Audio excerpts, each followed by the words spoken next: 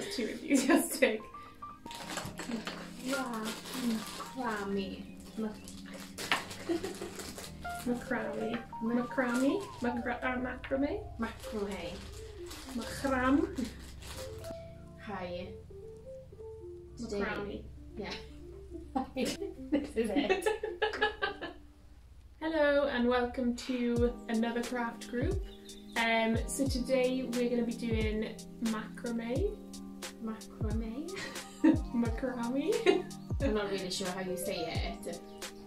But yeah, so it's going to look like this. No, we're not going to do that again. So you'll be able to make a couple of hanging planters from them. Or you're going to, it's really simple, we're going to do one version which is really straightforward. It's got a couple of simple knots, it'll only take you about 5-10 minutes to do.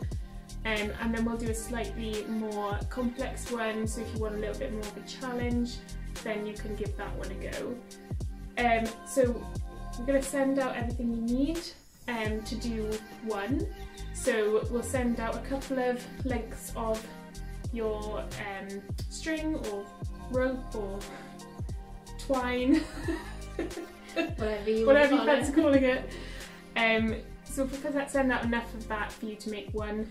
We'll also send out a ring which you attach your planter to, and a couple of sort of fancy beads to just make it a little bit more decorative. So if you followed Vaughn's tutorial recently where he made some succulent pots with little plants in, this would make a really good accompaniment to go with that, because you could make one of these planters and pop your little succulent inside.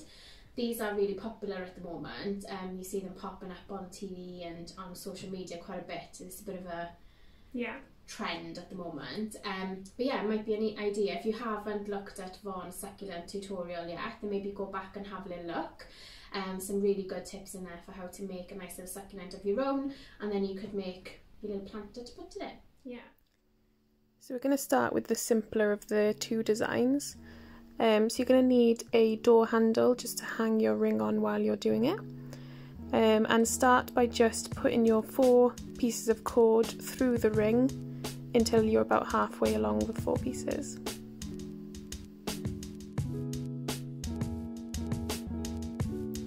Then you're just going to tie a simple knot at the top of the cords just below the ring, just to secure them in place.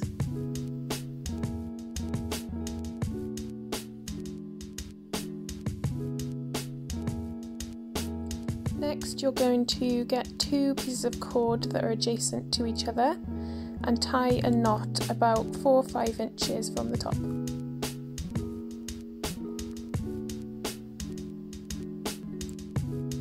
Then you're going to need to tie the same knot about the same distance from the top for all of the remaining pieces of cord, so 2 at a time.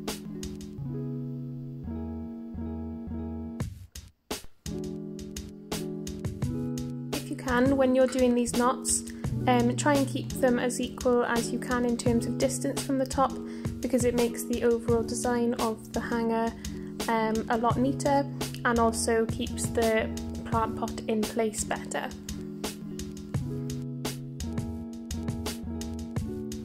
So next you want to just separate 2 of those pieces away from the other 2, and then get 2 of the adjacent cords or cords that are next to each other and tie another knot. I'd say about 2 or 3 inches from the other knots. And then you continue with that then all the way around with each adjacent piece of cord.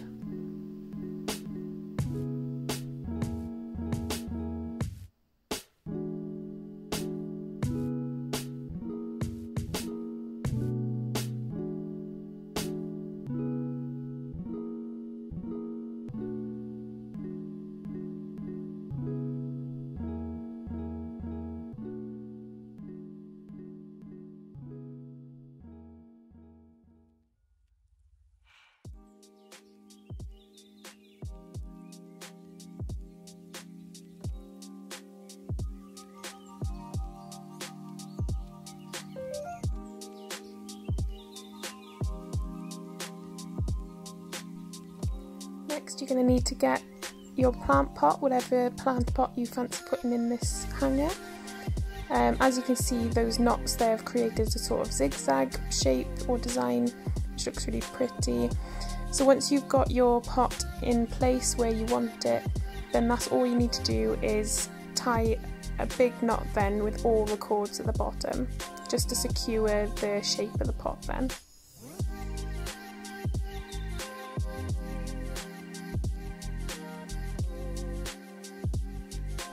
And there you have it. It's a lovely little design, this one, because it's really straightforward, but it looks really, really effective. So we'll move on to the second one now. So this one starts a little bit differently to the other one, a little bit more complex.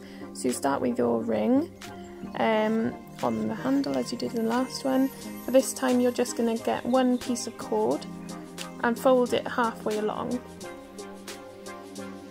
Then you're going to pass that loop through the front of the ring and then pull the rest of the cord through the top of the loop, so that it should then create a little bit of a knot at the top.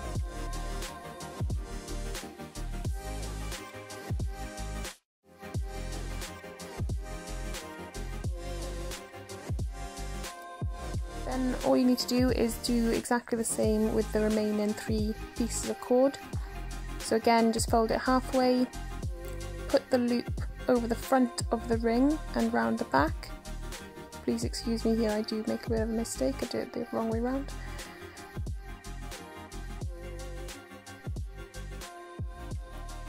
And then, as you did before, pull the cord through the end of the loop.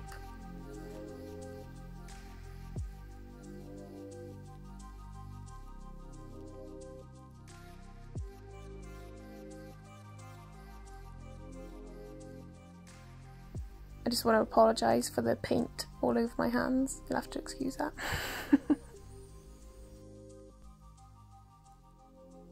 So once you've done that with all 4 cords, you're ready to start making some knots. So the first knot is going to be with the left hand side. So if you get your 4 cords on the left and split them as I'm showing there, and then you're going to pass the left hand side cord over the middle 2, but behind the last one. So if you can see that, I've looped the left one over the middle 2 and under the furthest right,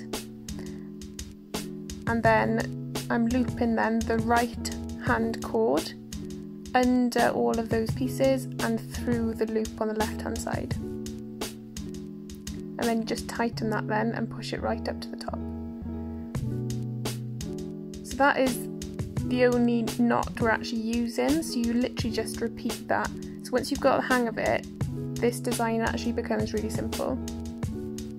So again, I've just looped the left hand side cord over the middle 2 and under the right hand side cord, and then pass the right hand side cord up and through the left hand side loop. And you just repeat that 4 times until you'll start to see a little pattern forming on the top then.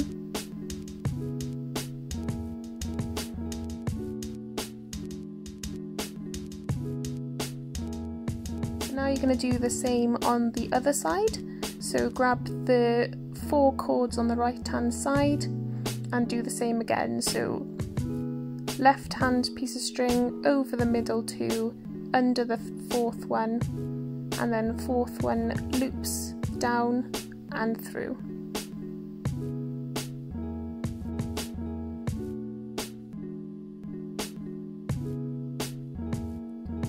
And then again you just repeat that 4 times so that it's equal with the left hand side.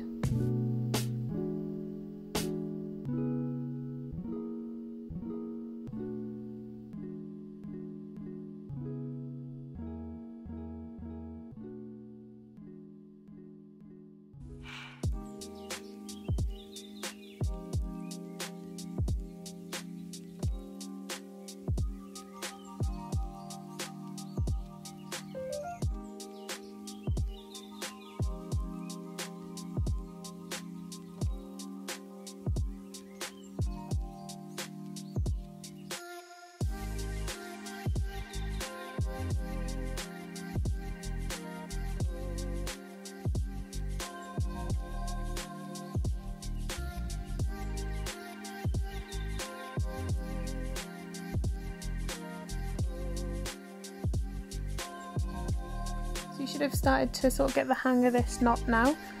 And what you're going to do is get the middle 4 pieces of cord now instead, and do exactly the same again. So make 4 knots again, left hand string over the middle 2, right hand string under and through.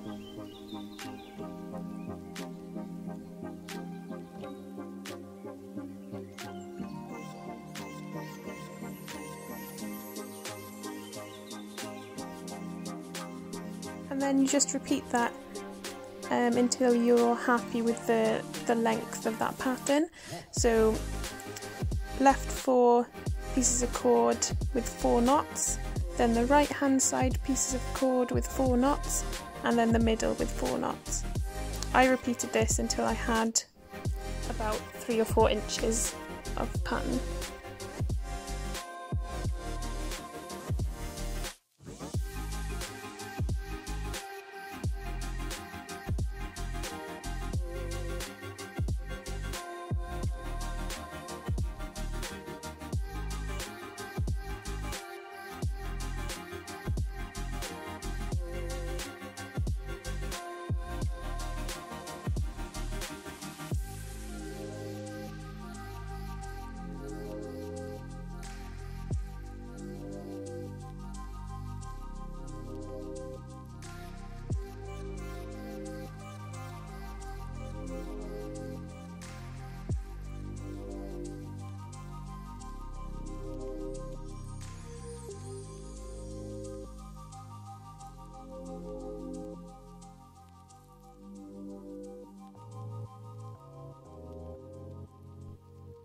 So once you're happy with the length of that top bit, you can now start to make some knots that are going to hold your plant pot.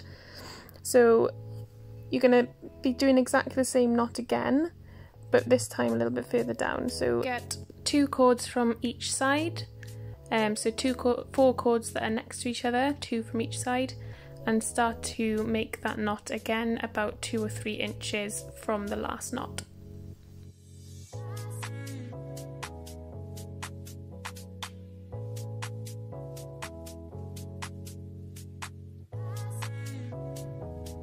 And then just repeat that 4 times again.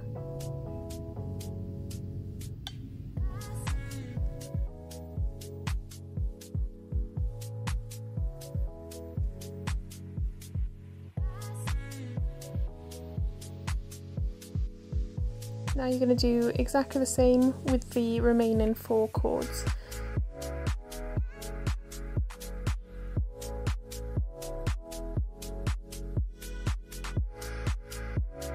Like with the previous video, try and get these knots as equal as you can so that it just creates a nice balance.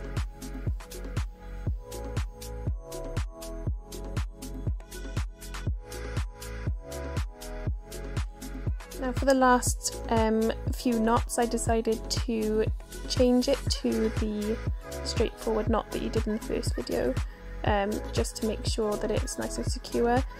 Here you could add some decorative beads. I decided not to, but that might be quite a nice place to put them if you fancied making yours a little bit more decorative. So now for this last bit, same as the previous video, if you get the 2 cords adjacent to each other and then tie a knot. I tied mine about 3 or 4 inches from the previous knot.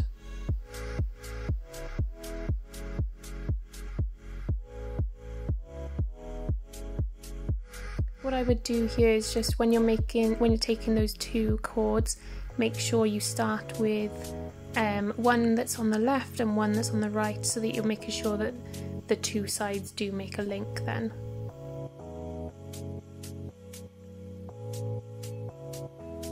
So you should now have 4 knots, and what you're going to do is again get 2 knots that are right next to each other and get their 2 cords that are right next to each other and tie another knot.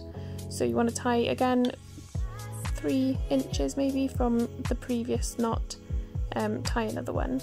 So like the video before, it creates this sort of zigzaggy pattern which looks really nice once the plant pot is sitting in it.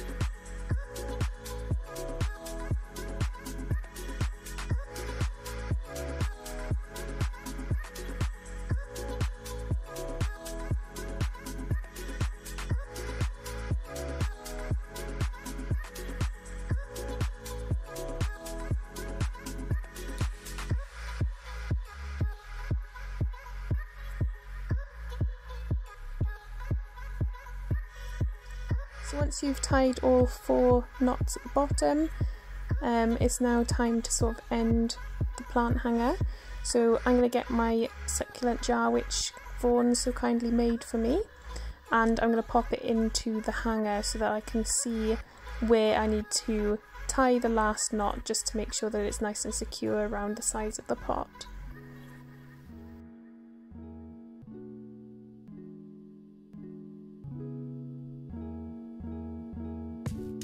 So once you've measured where you want the pot to sit, you can start making the very last knot. So I'm going to show you how to do that now.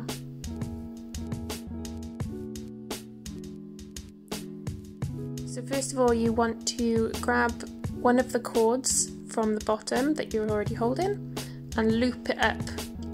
And like you can see there, I'm holding it all together with my left hand. Then you want to grab another cord and start to wrap that really tightly around all of the cords in your hand.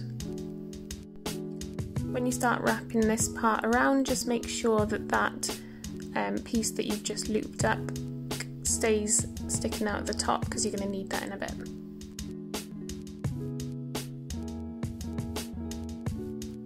And then just keep wrapping that until you're happy with the length of the knot.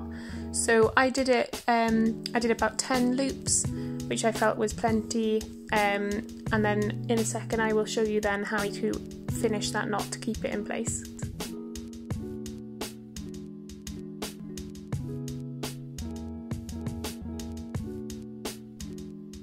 So now once you're happy that you've wrapped that around tight enough and for as long as you wanted to, you need to get that piece of cord and pass it through the loop that you made earlier.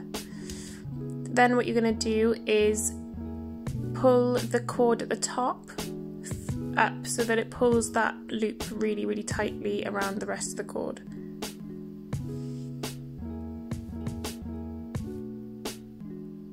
And as you can see there, that creates a nice tight knot at the bottom, and that's it done then.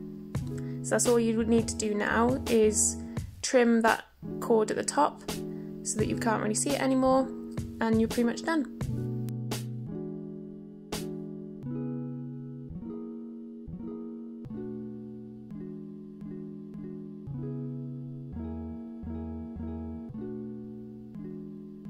I also decided to trim the bottom of mine because the ends were quite uneven, and I think it just makes the whole thing look a little bit neater and tidier, and more finished.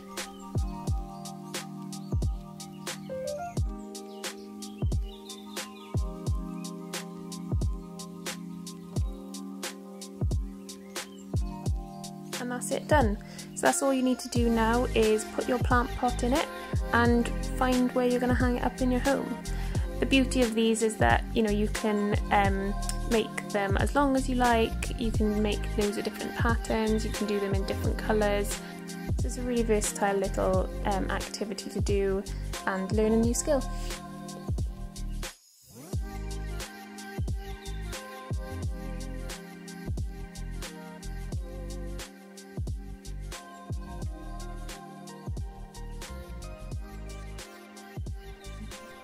thank you for watching. We hope you enjoyed. If you want to look at some different patterns, if you go onto YouTube, there's loads of videos, different tutorials on there that follow different patterns. There's probably more complex ones on YouTube if you wanted more of a challenge. So if you would like to get involved, if you want us to send you out your own pack in the post, let us know or let your worker know and we can get that sent out to you. And yeah, we hope you enjoyed. Share your pictures, we'd love to see what you make.